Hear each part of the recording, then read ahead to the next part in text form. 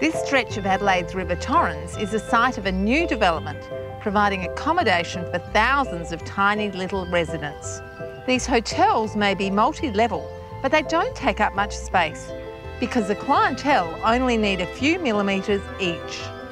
This is a native bee hotel, or a B&B, designed to showcase the habitat of these amazing creatures. Last year, along with lots of volunteers, I helped install these bee hotels along the river. Several councils collaborated on the project to increase the area's biodiversity and encourage the native bees to return. Katja Hogendoorn is a native bee guru. She has published extensively on how native bees live, eat, nest and pollinate. Native bees are very important. They are bioindicators of the health of the environment, themselves and the plants around us. When we protect them, we do a lot more. We protect the whole environment. This creates habitat for bees to nest in. And this is so the place where they produce their offspring. We've got bamboo. That bamboo has a closed back and is hollowed out. There's lots of resin bees having used that in this hotel.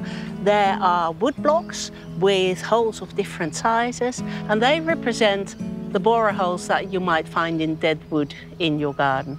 And the third habitat is clay, and that represents nests in the soil. Bees will use it in the hotel, but more than 50% of our bees nest in the soil. So for home gardeners, the take-home message is not to mulch your whole garden. Leave a bit of bare exposed soil just for native bees. We do need to leave some open spaces. It's not only lawn, plants and mulch, because most of our native bees wouldn't find a place to nest. In this situation here, there would already be lots of native bees and lots of habitat. So what's the purpose of this actual structure? This is really to showcase that native bees are out there, because people passing here can see that nests are being filled up, and if they're lucky, they can see bees active. Normally you wouldn't see them. They're shy, they're tiny, they're not social, so they're spread out in the landscape. And so it makes people aware of bees.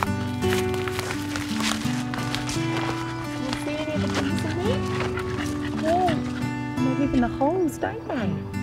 It's beautiful along here. We get to listen to the kookaburras, we see the koalas, we've got ducks on the water. We actually watch the native beehive being created, and it's been lovely to see the bees coming into it. I bring my grandson down regularly, and we've watched all the different stones and pieces of wood that have gone in there. We saw some information about it after it had been launched and the explanation for it. And it's been really great to see it come along and the bees move in, and I think we're all getting more aware of how important the bees are, particularly the native ones. And they go find the flowers, don't they? Yeah. Yeah, and then they bring the pollen back. Pollen. Pollen, yeah. Now, all bees are important pollinators, aren't they? Yes, all bees are important pollinators. Honeybees are our most important crop pollinators, but there are also native bees that pollinate plants, and they pollinate a number of plants that honeybees cannot pollinate, such as the tomato.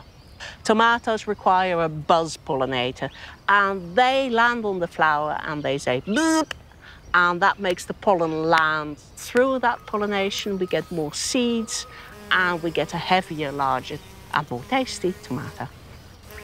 What else can home gardeners do to support native bees? The most important thing they need to realise is that there is no bee hotel without a restaurant. Bees need food to provision their offspring in the bee hotel, so plant bee food. What would the best place to start be if you're looking to put in plants specifically for bees? Local native plants are the best, because that is what our bees are adapted to. A eucalypt tree is a resource that hasn't got its equal, but not everybody can have a eucalypt in a garden, and a good alternative is the lily-pilly. You can even have it in a pot, and it provides similar resources. And why is the colour important? Many flowers have evolved colours to attract their pollinators, and blue and yellow, and for a large part also white flowers, are very attractive to bees. The best thing to do is go to your local native nursery and ask them what are good bee plants, because they generally know.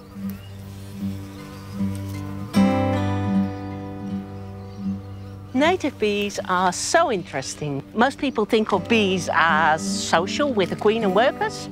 Most of them are solitary. They are stunningly beautiful. I mean, imagine every colour in the world and they have it. It's amazing. The more we learn about native bees, the clearer we see that it's worthwhile making a few small changes to the way we garden in order to protect one of our biggest assets,